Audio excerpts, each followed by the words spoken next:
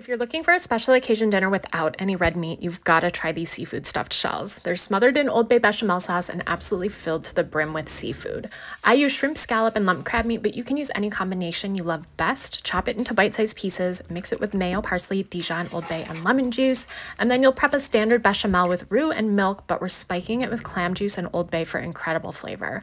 From there, we stuff the filling into shells. Make sure you fill them up really well, then pop them in a baking dish, smother them with sauce, and finish with a sprinkling of panko breadcrumbs.